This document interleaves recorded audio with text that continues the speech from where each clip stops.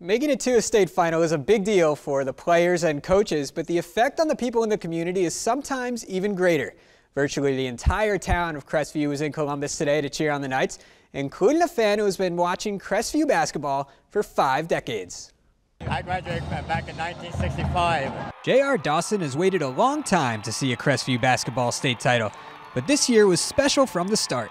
We want to go one step further, and I hope this is a magical year that get it all done this time. Crestview track and field coach James Lotzenheiser drove JR down to Columbus.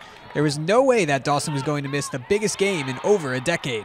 JR is one of Crestview's top fans of all time, and if he wasn't going to be here, it wouldn't be worth it. He's as much as this team and our programs as anybody else, and we're glad he could be here to celebrate. JR helps out with stats at Crestview games during the season and often sits with the students. He was right behind the students at the shot, and the atmosphere was exactly what he was hoping for.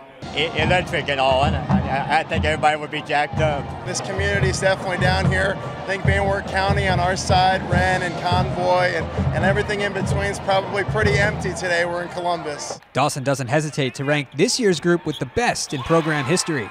It obviously has to be the best for what they accomplished in a tougher schedule they had, but playing at D3 schools and bigger schools as such. Feels like a little bit of unfinished business. They've heard stories from 1971 team that he remembers. They've heard stories from the 2003 team that I remember when it came through. Now you can add the 2014 team to that list, state champs and an undefeated season. You can bet JR will remember today for his next 5 decades of Crestview basketball. In Columbus, I'm Matt Finkel for the Sports Report.